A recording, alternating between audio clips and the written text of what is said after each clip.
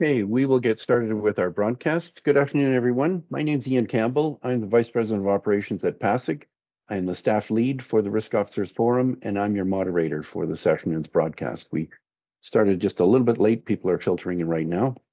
So welcome, everybody, and welcome if this is your first time joining our broadcast. I'm going to thank my colleague, Danica Halls, working behind the scenes to make sure this broadcast goes smoothly. So thank you, Danica, for that. Encourage everyone to sit back and relax. We have 90 minutes of discussion on the risks of generative artificial intelligence, which I think you'll find very fascinating. The agenda for today, I'm going to walk through some housekeeping items. Then I'm going to call on our CEO, Alistair Campbell, to give some words of welcome. Then back to me, I'll present our speaker, Dr. Charles Dugas, and then close with an overview of some of the upcoming events to close out our 2024 program and satisfaction survey. So everyone is very familiar with our platform, the MS Teams platform. You see the taskbar up there. We want to make this very interactive. So we ask you to raise your hand if you have a question or a comment throughout the broadcast. Just use the taskbar there to raise your hand. You'll be recognized. We ask you to turn on your microphone, and you can turn on your video and present your question or your comment, and then we'll address that in real time during the broadcast. That will help to guide discussion. I find that very informative.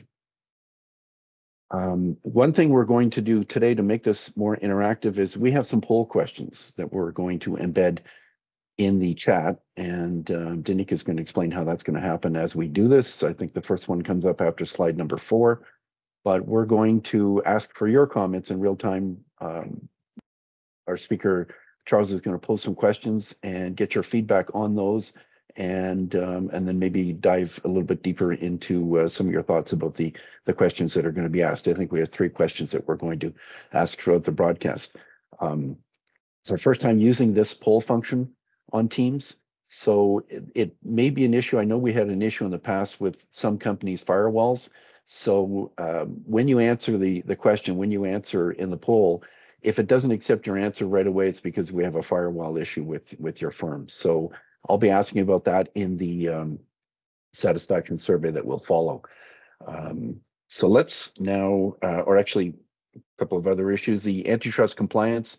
The Competition Act is in place throughout the broadcast. You are competitors. You continue to be competitors in the broadcast. We're not colluding here at all. Our lawyers like to hear that.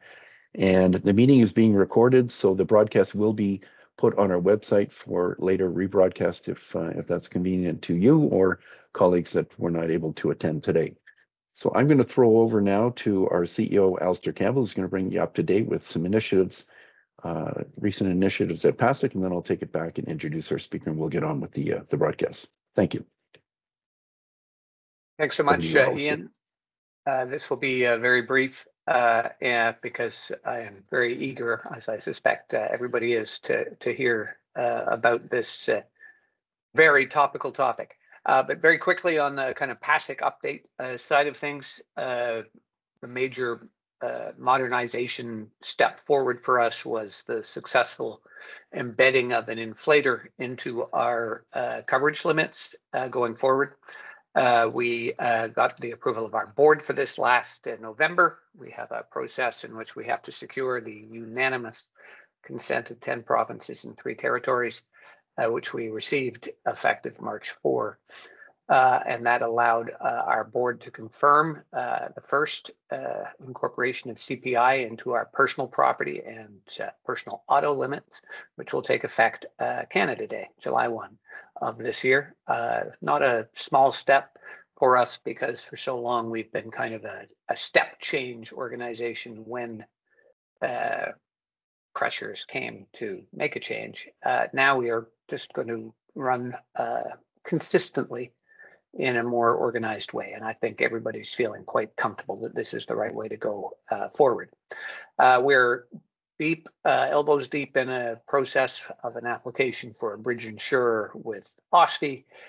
We are exploring a range of scenarios for broadening our liquidity solutions in a crisis, medium and longer term options, which could potentially benefit from having a PACICC secure rating from S&P, Moody's, Fitch, DBRS, etc., that would allow us in a crisis to raise debt capital on behalf of the industry. We're working hard on that project. You'll hear more about that in the fall. And we are working incredibly hard right now to prepare for a really important desktop exercise with the British Columbia Financial Services Authority, which will explore what happens at the tipping point after the major quake and the initial failure of some PACICC members. We have participation from OSFI, from Finance Canada, from other members of CCIR, and it is a really important next step forward in the work we're trying to do to get all of Canada thinking properly about the need for some form of backstop mechanism to address the systemic risk associated with a known risk, which we will in due course experience, ideally not in our lifetimes, but no kidding, this will happen and we should be ready in advance. So that's a quick précis of the PACICC kind of work plan, and the team is hard at work at it. But in the meantime, I'm really thrilled with the way this series of risk officers events has been curated by Ian, and I think between this and the forever plastic topic that we're going to cover in the fall, two of the biggest emerging risks for the industry are right on our agenda, and I think we have exactly the right speaker to speak to it today with regard to generative AI. So Ian, over to you. Thanks very much, Alistair. My pleasure to introduce our speaker, Dr. Charles Dugas, Executive Vice President of Koïos Intelligence. Charles is a veteran of the industry. He founded AppStat Technologies in 2001 with three partners, one being Joshua Bengio. And I don't know if you saw this, but a few weeks ago in the Globe and Mail, there was an article that flagged Joshua. He was named by Time Magazine as one of the 100 most influential people of 2024. And he has spearheaded the University of Montreal's initiative to create the Montreal Declaration for the responsible development of AI. So I'm curious if Charles has some comment about that, being a former business partner. Charles was a prof of actuarial science at the University of Montreal. He's well-versed in insurance applications related to data strategy, governance, warehousing, business intelligence, machine learning, and AI. If he seems familiar to you, he is. 6 years ago, we had Charles on at a webinar in the fall of 2018 to talk about machine learning and AI, introduce us to that. So it's been a lot of developments since then. We thought it'd be great to bring Charles back to talk about some of those developments. He has worked at EY, Aviva, the analytics firm FICO, Mercer, and Swiss Re. And you should know that Koïos Intelligence develops new technologies to redefine interactions between insurers, brokers, and customers. So I think he's ideally situated to bring us up to date on the world of AI and the possible risks that you should know about. So Charles, I'm going to turn it over to you. And I guess you can call on Danica to put up in the chat when we want to move to the polling of attendees. We'll do that. So, but over to you. Awesome. Thank you very much, Ian. Very happy to be here again 6 years later to discuss this very important topic of generative AI. I know there's been lots of whoops, sorry, I'm just going to launch this deck. Yeah, so thanks for joining. There's been a lot of discussions regarding generative AI, especially since ChatGPT launched about 1.5 years ago. And now lots of insurers are either tinkering with the idea of playing with different use cases. Some are already working implementations. So it's a very interesting field, and also because developments keep coming at us on a very regular basis. The pace of innovation in this field is pretty spectacular, and so it's hard to keep track. But I think some of the key risks that we'll be discussing today should be top of mind if you plan to roll out some of these use cases of generative AI. Before I jump into discussing some of the risks, and there's a large number of them, I decided to focus on some of the most important. But of course, I won't get into all of the aspects related to job displacement or doomsday scenarios that may come out.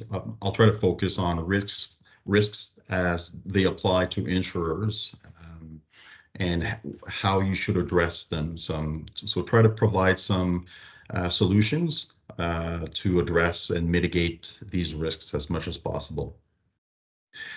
So before going into the risks, just want to mention a few key developments over the last decade regarding generative AI. So generative AI has been an idea that's been around for a longer time.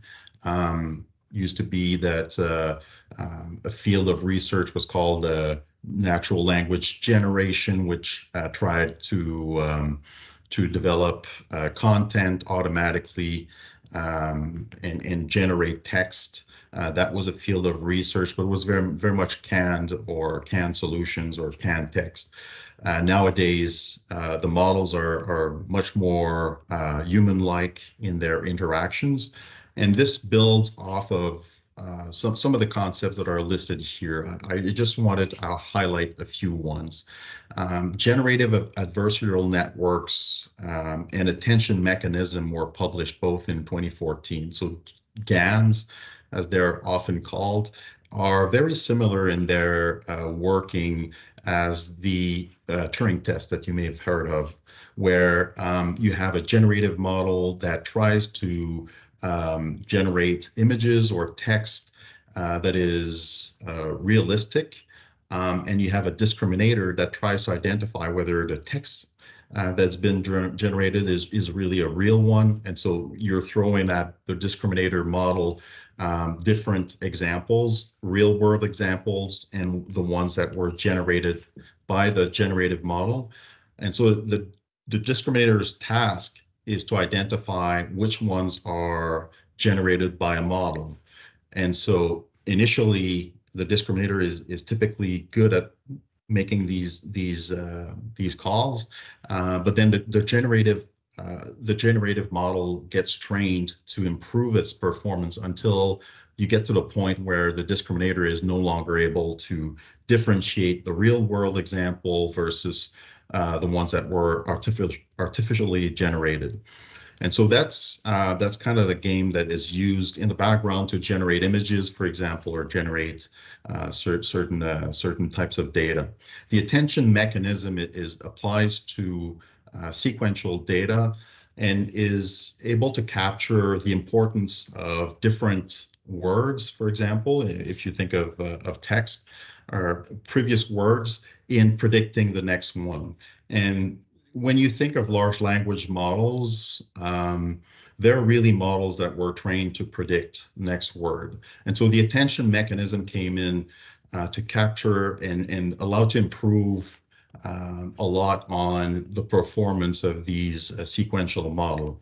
Transformer architectures, and so these two developments in 2014 were published, came out of Joshua's lab in Montreal. The transformer architecture was published in 2017. It was from Google, and the key innovation here was the ability to.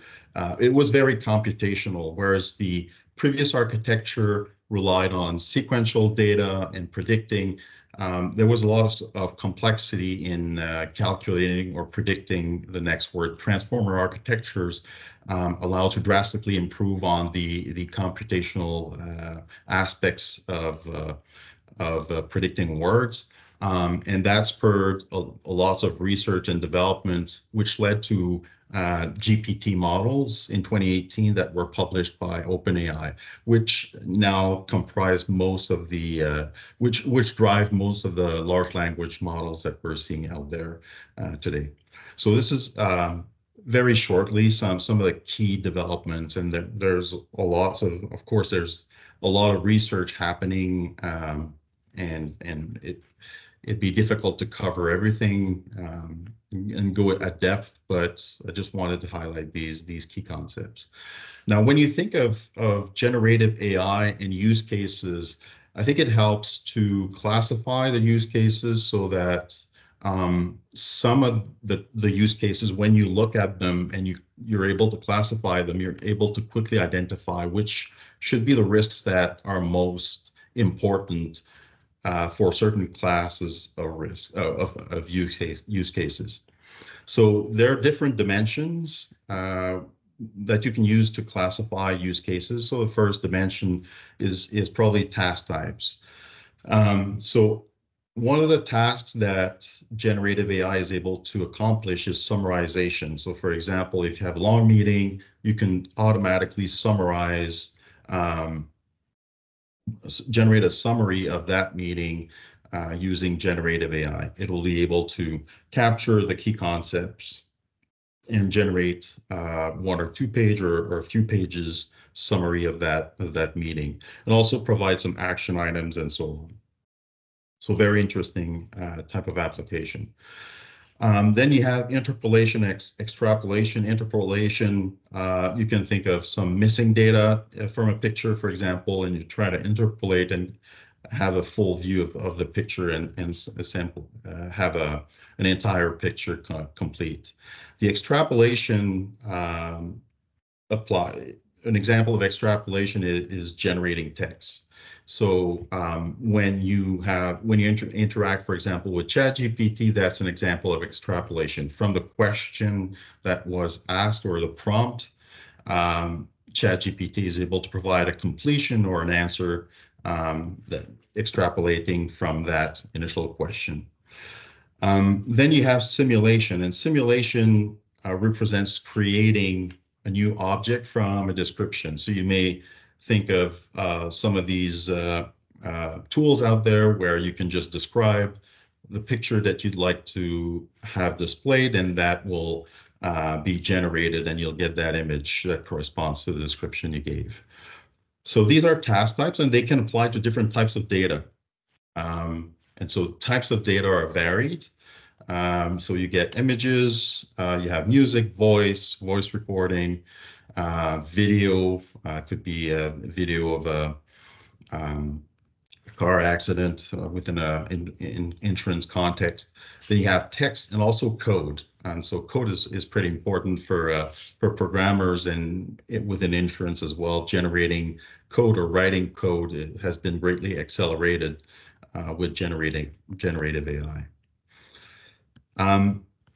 Then you get to action categories. And so the types of actions that you can get are often described as in 3 categories.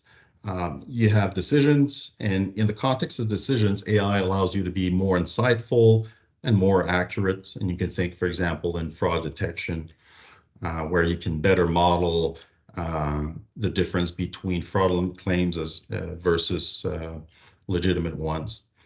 Then you have tasks where you want to be more efficient. So as I mentioned, software development is one where Gen AI helps a lot. Writing emails, so you can get a initial draft email to work with, and then you can just modify it a little bit. The third one that's very interesting is interactions. And so you can think of chatbots. You can also think of IVR, so interacting voice systems.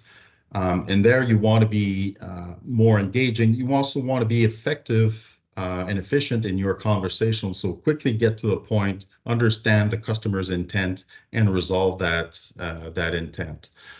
So virtual assistants is a great example. And then the last 2 elements for categorization, human in the loop. So key question is whether you want to automate a task or automate an action, or you want it to be supported. And so the risk will be much greater typically if you want to fully automate an action as opposed to having a human in the loop or someone review the output of the generative AI. And so it's a significant step to go ahead and decide to automate an action. And then you can have a hybrid solution where in some cases you may be able to fully automate an action, and in some other cases, whether it be because of the client's demand or because in the process you've decided to have someone review. There may be some cases where the AI is uncertain, and in that situation, the Gen AI may, if you think of a virtual assistant, the virtual assistant may decide to refer to a human to finalize the discussion with the client. And so these could be called hybrid solutions, where you have some cases that are fully automated and some others are being supported. And then you have the end user. And so here you can differentiate between internal use cases. So example would be summary notes of meetings. So that would be an internal use case versus external cases, where external facing use cases where these are meant to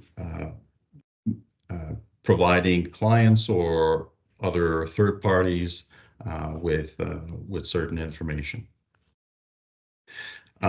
So once you've labeled or identified these categories for use case, that allows you to better assess the potential risks later on. The focus of this presentation, I'll be mainly focused on large language models, because that's where we're hearing a lot of use case potential. We're seeing lots of use case potential. So as I'm mentioning, these are models that extrapolate. They can be used for text or voice. So you just need a speech to text front end, and then that becomes text, and then you can use the large language model to infer what should be the interaction or the completion. They are used for interactions with often with clients. You want to reach an automation situation and external facing. So you're really thinking about either virtual assistants on digital channel or on the phone. Adapting LLMs with fine tuning, that's one approach. And so starting from a generic model, what you can do as companies and what a lot are trying to achieve is, first of all, select an existing large language model that's out there. And from that initial model that's very generic, not necessarily trained for specific tasks, you will use your company data to adapt that model so that it gets better at a specific task. And then once that model's been adapted, that is what is being deployed as a new specialized model. So the question is, how far along the journey of generative AI is your company? And so the first one is you're educating yourselves, you're developing a strategy, or you're planning. And so it's just getting ready to go ahead with generative AI. The second step would be to run some proof of concept cases or pilots. And then once you've done these proof of concepts or pilots, you can implement use cases, whether internally, so internal use cases. And the last step, I guess, would be the most advanced step would be external facing use cases. So you might be in situation where you could check both multiple answers. What I'm asking you is to check the lowest answer you can get to, so the most mature, I guess, answer you can get. So votes are still piling. So the majority, so far, we can already see that more than 50% have answered the first step. It's just education strategy and planning. Haven't jumped yet into use cases. And then pretty much at par, POCs and pilots and internal use cases with 12 and 11 votes. And then there's one vote for external facing use case. So clearly there's there's reluctance to implement Gen AI with external use cases, and that's obviously a major step to jump ahead and with external facing use cases. I don't know if there's one person that voted that mentioned external use cases. I don't know if you want to comment on that or talk about it a little bit. What essentially, how did you was it difficult for you to get to that point of accepting the risks? And so the next question is, thanks for voting. So the next question is how far, no, that was the right question. So the next question is, how is your company allowing you to use Gen AI tools? So corporate purpose is using specified enterprise tools, got 10 votes, which is the most. Okay. Great. Here, and get back to the presentation. So the first risks 1 and 2 are related to privacy and intellectual property. So this is regarding the data that your people might be using or your clients might be using as they interact with Gen AI models. The issue here is that according to terms of use, these models can allow themselves to use that data to further enhance their model performance. And so it brings the concern that some of the data that includes private confidential data could be released, or that certain IP, and you can think of code, for example, or certain elements that you may share with the models might be released to other third parties that will use later versions of these models. So some examples of this, for example, ChatGPT, OpenAI's ChatGPT exposed certain titles of users' chat histories. So that was a breach of private information, confidential information, so privacy risk. Italy decided to ban temporarily ChatGPT over concerns regarding consent, privacy, and also the accuracy of the models, so that there was a component of privacy. GitHub, where that is the site where you can share some of your code and software. GitHub has developed a copilot that allows you to increase or improve your ability to generate code.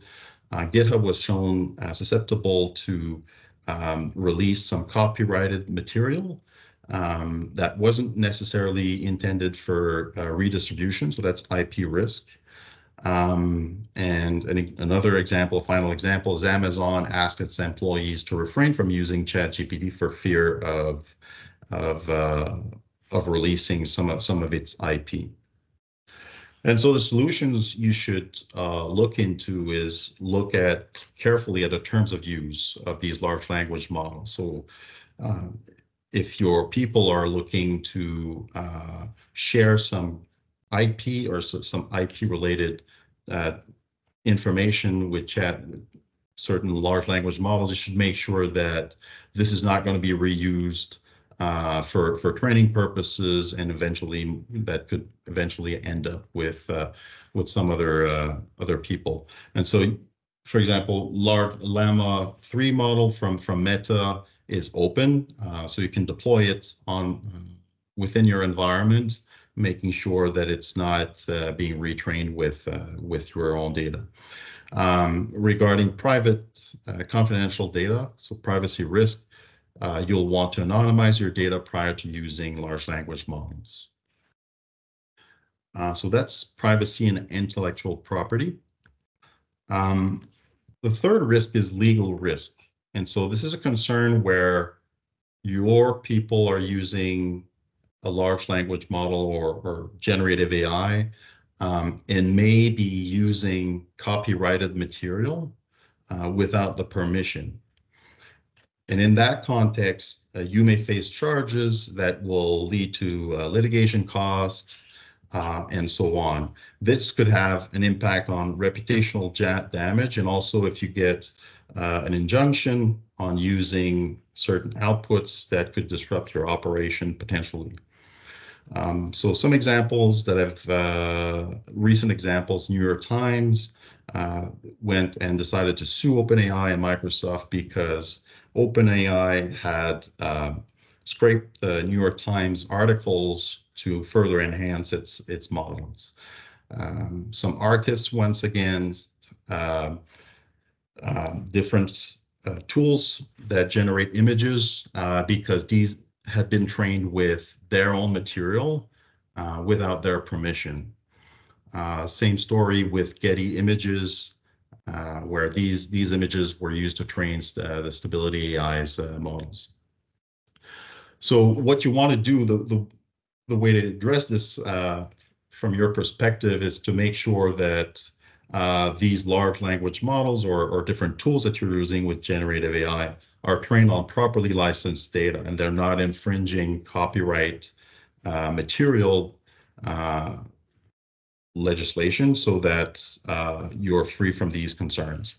You may want to go into legal consultation internally to understand the potential implication of using these models within a specific context, because it's hard sometimes for legal departments to provide a blanket statement about using a certain model, but if you give them the intended use case, that may help them provide you with a better suited recommendation.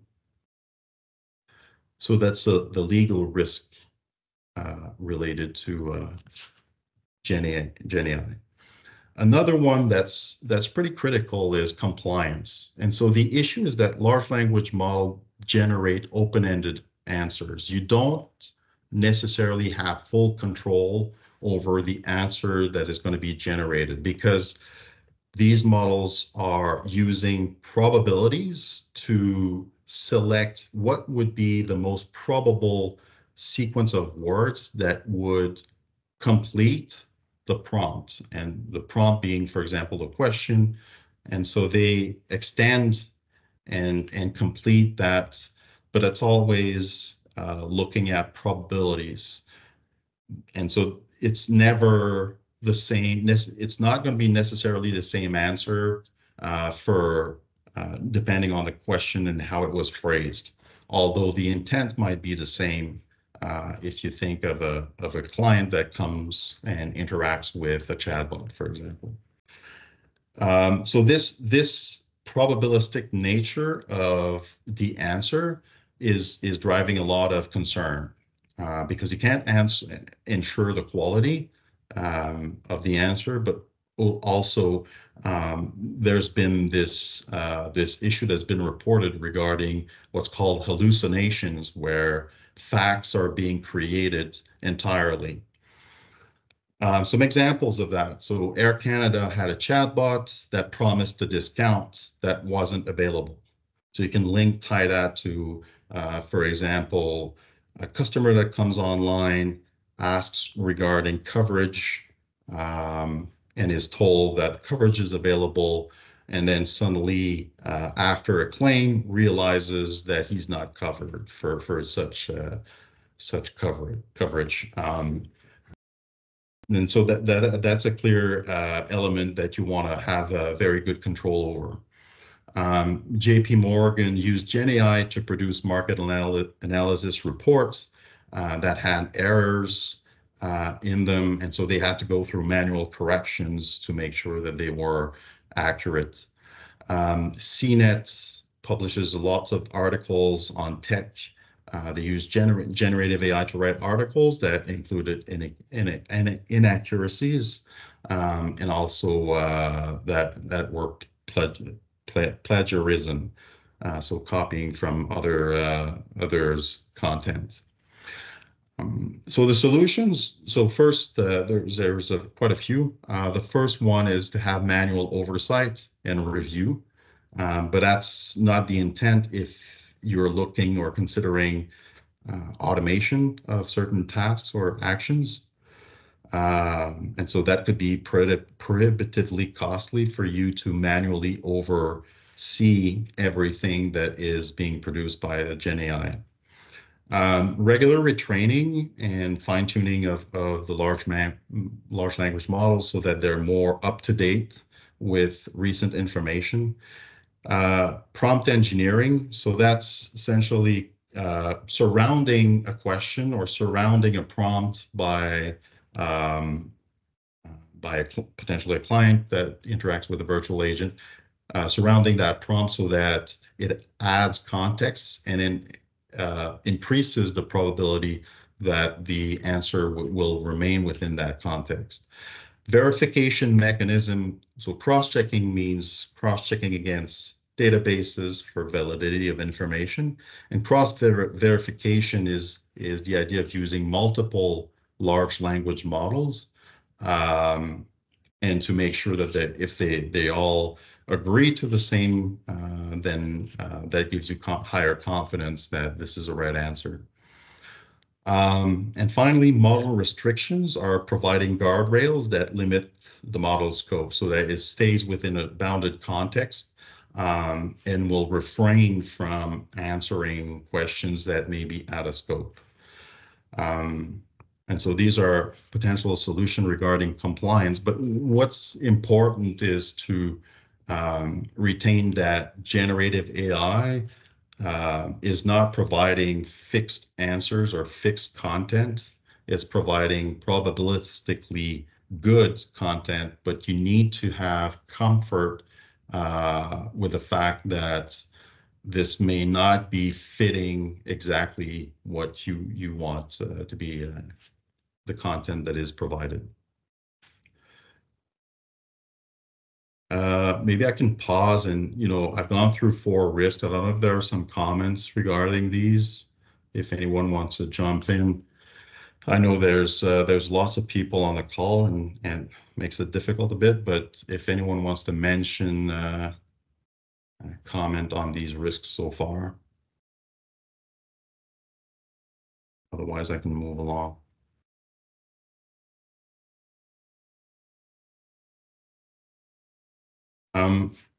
So bias risk has been around for a long time. Even with predictive modeling, there might be some bias in the data. It's true for predictive modeling, it's true for traditional AI, and it's also true for generative AI. So there are different categories of bias, and I'll go through them quickly. So training data bias is the fact that the stereotypes that are prevalent within the data that was used to develop the models will apply or be included within the model themselves. And so if you have gender bias or age bias or different types of biases that were present in the data, they will also apply to the model itself and the generated content. Representation bias is related to opinions. For example, if you have political opinions that are more represented in the data, that will impact the model itself. The algorithmic bias looks at the different components of the model development, the various stages, starting from the data itself all the way to the model deployment. And during these steps, there might be some bias induced in the model through that process that may eventually apply to the generated content. So you can think of, for example, sampling of your data or how the data was processed for missing information and labeling the data. And so the way it was labeled or the people that label the data may have their own biases that will be applied and then further downstream be included in the model. The training model architecture and training objective also impactful on the model output. The interaction bias refers to prompts or questions that are maybe asked that will be leading so that the answer can be biased by the prompt itself. Deployment bias is related to the context in which the model is deployed. So if you train a model, say for example, with a certain accent of English and deploy it in a different location, that the performance of the model will likely drop as it has to deal with different accents. Reinforcement bias is this idea that if you're using a model to generate data, artificial data that is to be used by another model for training purposes, then whatever bias is present in the original model used to generate the data will transfer to that generated data and then eventually to the new model. So it's kind of reinforcement and it's feedback loop of bias that percolates from one model to another.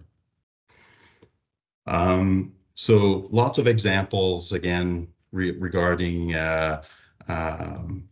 bias. So Google Translate had gender bias. So if it started from a gender neutral language mapped and translated to a language that had gender to be included, there might be some bias regarding gender. You can also mention Amazon, well-known use case, well-known case of bias in predictive models. So Amazon's recruiting tool had been found to favor male candidates. So that's an example. And so there are different ones. I won't go through all of them. So the solutions, so you want to ensure that your data is diverse and representative. So that may be difficult to implement it. I mean, typically you have data, you'll use all the data that you have as much as possible. And so once you're there, there's no other data to be had. And so it's mostly about identifying these biases that are present and dealing with them. Algorithmic fairness during training and model development is paired with the algorithmic bias. So the idea is to make sure that at every step, you ensure that you're not including bias. Biased detection and correction techniques are available. The issue is that if you have to specify which variable you want to detect a potential bias for. So you have to list them out and say, this is gender. I want to see if they're biased regarding gender, age, race, religion, and so on. There's no blanket solution to unbiased against anything. And so that forces you to identify these potential biases and then address them. Transparency can help to understand the limitations of the models. So once you've developed the model, just to understand how it was developed, what was the source of the data, how it was developed, and then how it was deployed, allows you to understand the end-to-end process. And that transparency allows you to potentially see if some bias might be present in the model. And then you want to continuously monitor and update the models so that they have the most recent information. So that's bias. And then fakes. Fakes, as in either shallow fakes or deep fakes, is this idea that, and this is regarding external parties that may use fakes against insurers. The shallow fakes are obtained by simply applying changes to existing content. So that may be a picture that has been engineered with a certain tool to show some damage so that a claim can be made against that damage. And deep fakes will generate entirely new content from a simple description. So an example, license plates of total loss vehicles can be modified so that they will represent the total loss vehicle with the license plate that is on a certain policy, and then there can be a claim against a total loss. That's an example. Completely fabricated, so that would be deep fakes, repair invoices, reports, repair estimates, and so on. So this is a trend that seems to be growing in the market. I don't know if you've seen some cases of this, but the solutions, one costly solution is to increase your checks and validation on the documents that are received. For example, calling the vendors to validate that certain work was done, but that may be difficult to, certainly costly to implement. More detailed searches on property individual involved in a claim. And then there's software out there to allow you to detect fakes and detect engineering that may have happened on certain content. But then it becomes a cat and mouse situation, because then tools to generate fakes get better, and so fake detection tools need to catch up and keep improving to match the new tools for fake engineering. So yeah, you can vote for the one that is most concerning. So there's privacy and intellectual property risk, legal risk, compliance risk, and then part two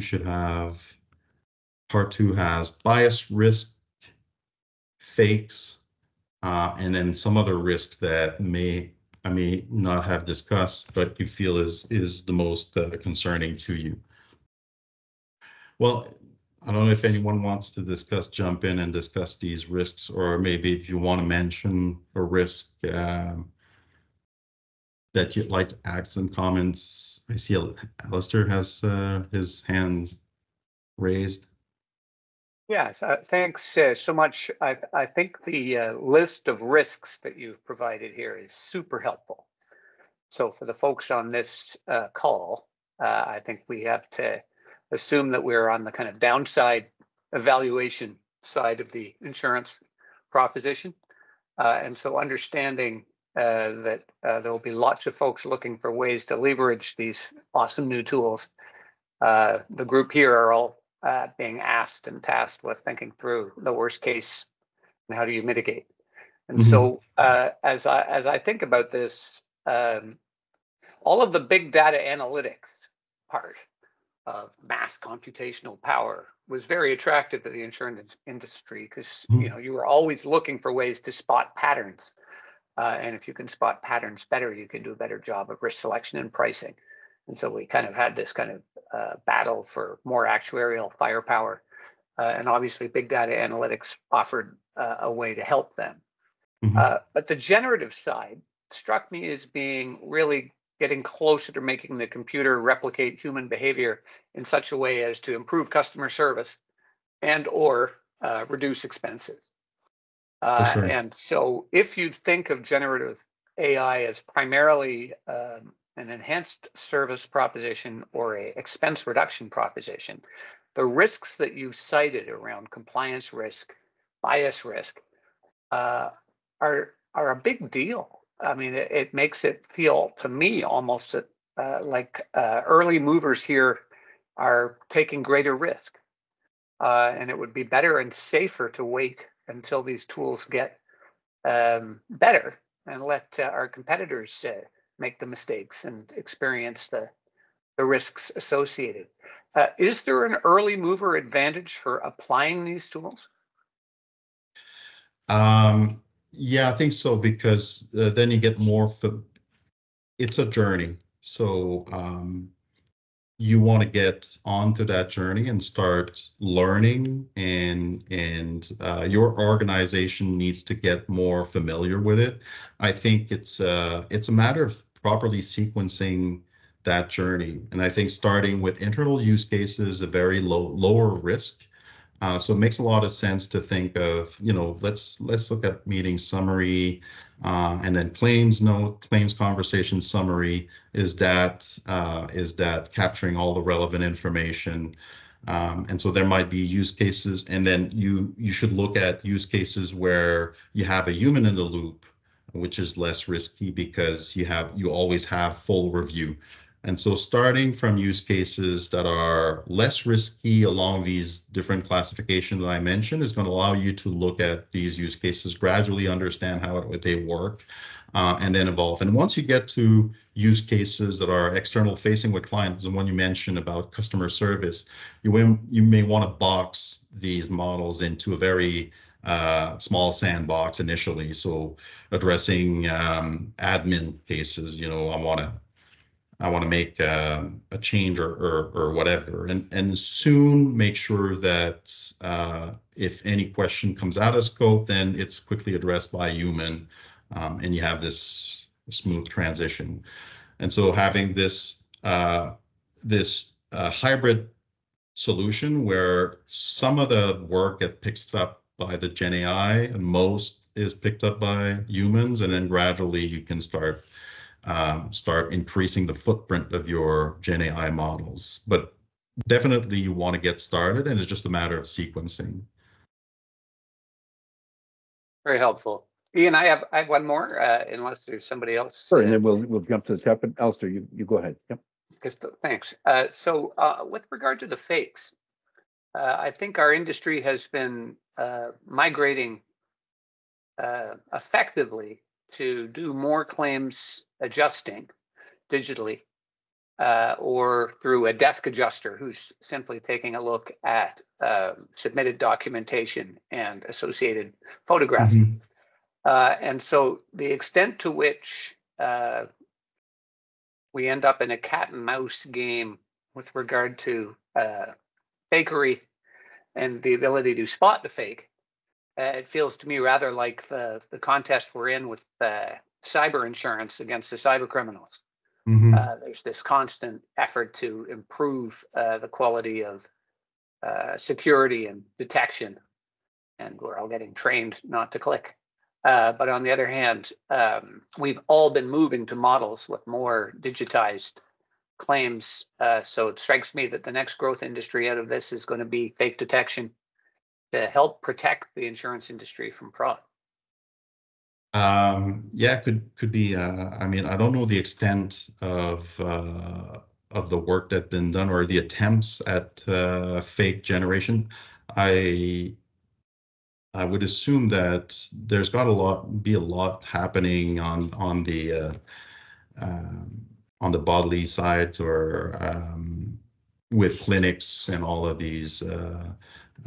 And so if you think of group health benefits on the life and health side, I would assume that this is an area where there might be lots of fakes happening. I don't know about the P&C industry, where if anyone wants to jump in, I'm not aware of the extent of these attempts. People have comment out there on that, please put up your hand. And there was a couple of questions, Charles, in the chat here. Do you see any actuarial applications as it relates to pricing, reserving, or risk management using AI in the future? And could you possibly foresee how this could be useful in the short, mid, or long term? So yeah, there's different aspects. So we talked about so for pricing, there's complex. There are some complex features. It may be difficult to. What I would say is, you may extract features, use AI to extract features of different elements, and these features become part of your pricing. So that's one way to see it. Where AI can help. AI can be the model itself, but then that brings lots of challenges where you may have reversal on the pricing side, and then you want to make sure that you're able to control for that. So that's for pricing. For reserving, we talked about simulations with GenAI. So GenAI could help you generate more realistic scenarios that allow you to project your claims and then develop reserving. And that's also true for minimum capital requirements or financial projections. And risk management, same. I mean, there's scenario testing that can be more realistic. So AI can play different roles in extracting information, provide you with the extracted features, or it can play a much bigger role in being the exact the full model itself. Are there other questions before Charles goes on here? I think back to you, Charles. Sure, I'm almost done, actually. I think the last slides is about limitations. They're not risks on their own. They can eventually become risks, but there are limitations of large language models. First one is lack of true understanding.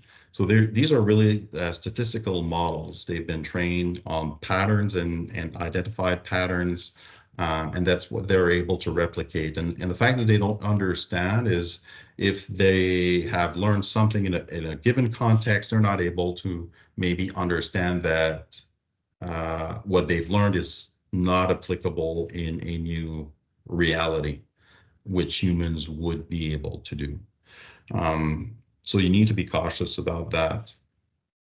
Lack of interpretability and transparency. So it's very, like, you're familiar for sure with generalized linear models where you have all your relativities. It's very easy to apply interpretation to these models. That's the best example I can think of for a model that's easily interpretable. GenAI, on the opposite, have billions and even trillions of parameters. You can't conceivably extract a reasoning, end-to-end reasoning from these models. It's very difficult to justify a decision. So they lack this interpretability and transparency of their reasoning.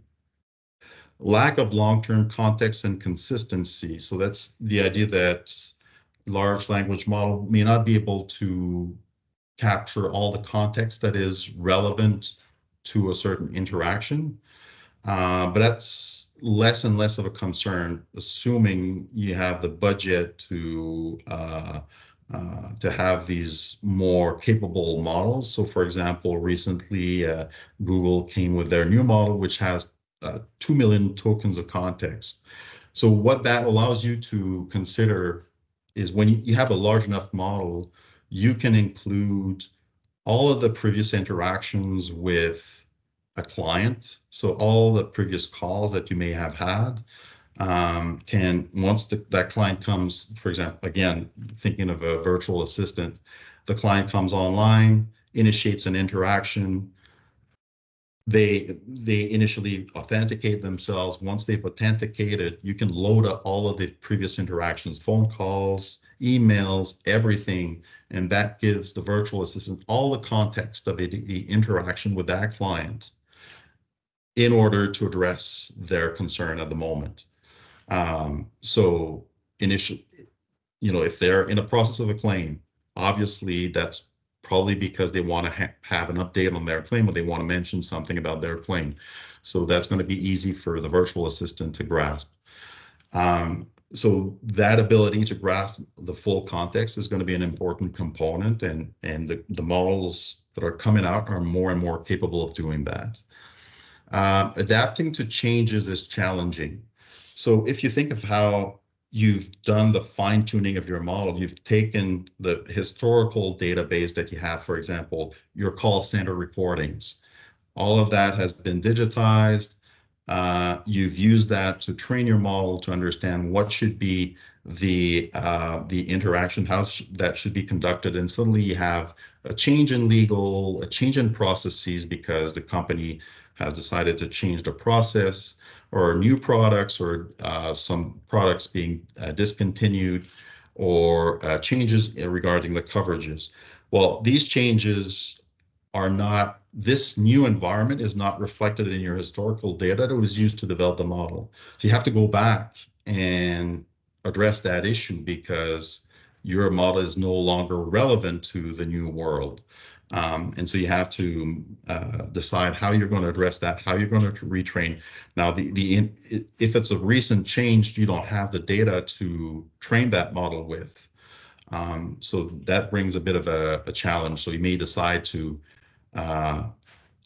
limit the scope of the model so that it doesn't discuss certain coverages or certain aspects or certain processes, and then make sure that humans are addressing these cases that have been changed as a temporary measure. Once you've gathered enough data, then you can retrain your model and adapt it, and then resume the scope that it's able to address. Talent shortage is one. There's not enough people going around that can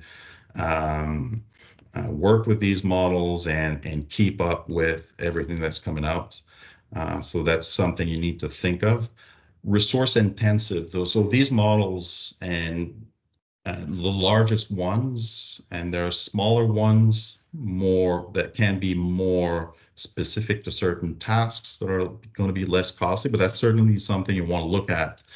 Is models are very different in their sizes and their costs of usage, and so cost is going to be important component if you use the largest models. And also that's an ESG impact because they do require lots of energy to run, and that's an impact on environment. So these are some of the limitations. And with that, I just want to thank you for listening in. You can reach me at the address at the bottom. That's my email, or feel free to reach out on LinkedIn. I'd be happy to have a discussion at any point in time. We will definitely put that in the follow-up communication to members. I see, Alistair, you have your hand up. Sorry, just one more, Charles. I think your last slide is very therapeutic for those of us who have been trying to think through where does humanity fit in by the end of this year and this current AI boom. And the limitations that you just cited are substantial. And the one in the top left corner of your last slide there about lack of true understanding. I'm picturing some generative AI being trained on your presentation today. And what would it actually make of this obstacle to it being more effective? Because it doesn't have true understanding. Would it be able to understand that at all? It just struck me as being a fascinating example. So enough of the ramble. Here's a quick question. If I am thinking about the insurance sector, the two best opportunities for leveraging this in your mind today, and the one thing to remember to not do.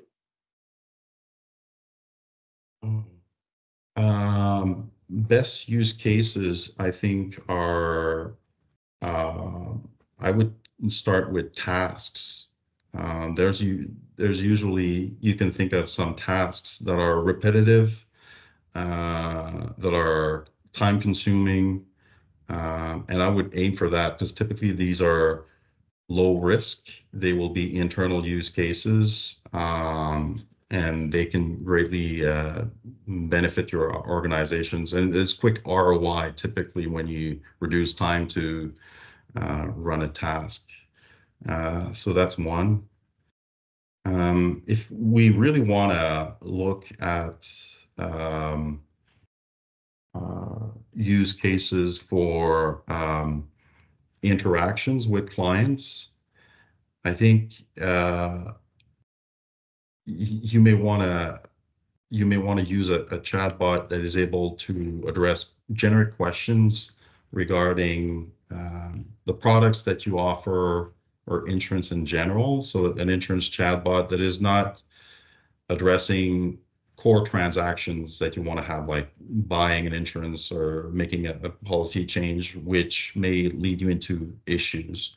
And so if you're keeping yourself within that scope that is more generic, that allows you. And also what's interesting is that you can capture these interactions, right, and learn from that and see what are clients asking, what are they trying to achieve when they come online. And once you get these interactions, you can gradually improve your capabilities for these interactions. That would be two use cases that I think would be interesting. What was the last question? The two use cases and one thing not to do. The one thing not to do. That's right.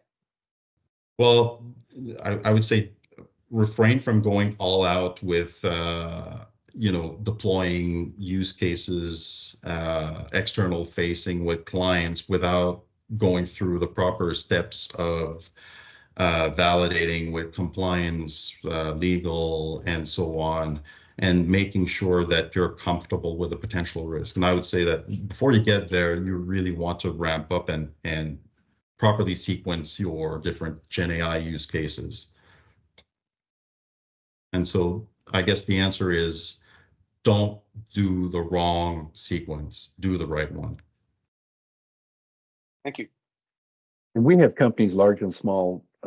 Charles, is this a big company issue, or is this like, can small companies be doing this as well? Is this right? Yeah, for sure. I mean, it's the same story as AI. You may not, as a small company, you may not be able to attract the talent for Gen AI, but there's certainly some vendors out there. It's just a matter of finding the ones that can help you with navigate this environment and see what's applicable to your organization. And I see Jeff has a question. From a cybersecurity standpoint, are there AI models that don't retain personally identifiable information, for instance, after processing claims notes? Well, I would advise to have anonymization as part of your process before using the large language model. The other element is if you're using a model that is open, you can deploy it within your own environment, so that's no longer a concern. And then if you really want to use a model that may keep your data, then you want to look at the terms of use and how they anonymize the data and so on, but that would be the very last resort. Are there any other questions or comments? Okay, that's probably a good time to wrap up. Charles, thanks very much for coming back. It's been 6 years since we saw you, but there's been great developments since then, and I think you've just kind of primed everybody on the current risks and opportunities for their firms, and I think that's super, super helpful. So thanks very much for being here today. Again, everyone out there, I will pass along Charles' contact information to you. So if you do have discussion sidebar you want with Charles, we have that for you. And just I'll take a quick look. Thanks, Danica, for putting up the upcoming Risk Officers Forum events. We're doing a webinar, was scheduled for the 24th. There's an issue. We have a conflict, so we're going to bump it back a week. And we're looking at PER and polyfluoral alkyl substances, and 2 forum meetings to close the year. That our next event is the September 19th forum meeting, and then the November 28th forum meeting. More information to follow on that. There is a satisfaction survey that we're going to post to everybody today or tomorrow, later on today or tomorrow. Your feedback certainly helps us to uncover speakers and topics and judge what worked and what didn't. And polling we're going to work on. So sorry about that. We had some baby steps on that today, but appreciate Danica's work behind the scenes to solve all that. And so thanks very much, everyone, for being on the broadcast. Enjoy your summer. We'll be back in touch. We hope to see you in September, and we'll close out now. Thanks very much. Take care.